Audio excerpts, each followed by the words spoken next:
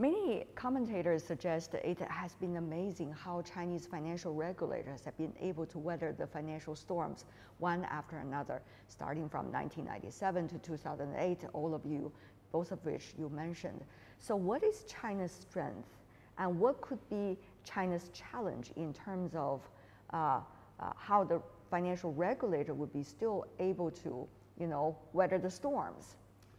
That's a good question. I think fundamentally we have to say, be very open and frankly, a lot of financial like big banks are owned by the states. So they have sort of a state's reputation. So it's not their own credit worthiness, it's rather state credit worthiness, right?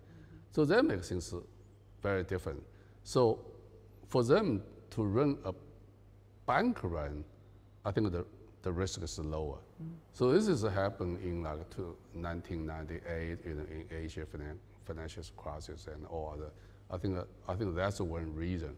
And people trust the bank because you are state-owned, the government will bail you out, and I think that's one thing. The second issue is China is very big. The good thing is the big financial institutes are quite safe and strong.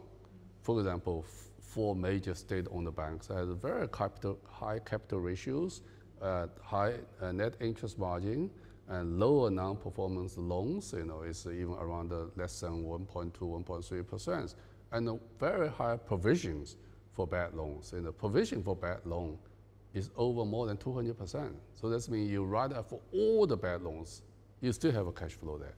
So I think that the banking sector still, is very solid. I think that's one reason. But there's a lot of small regional banks because the business model is issue, governance issues, mismatch that happens on the balance sheets.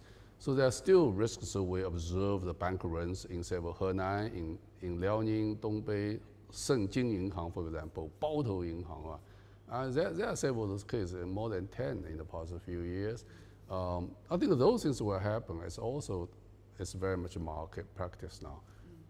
The good news, the Chinese authority, the central bank and regulators learn from experience, so have a sort of procedures to deal with this type of things.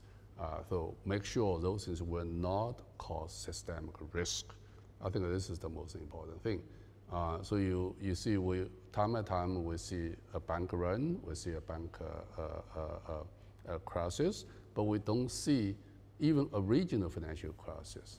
I think that's the reason. You can mobilize the resource from central to local and make sure we will not make this case become a regional crisis.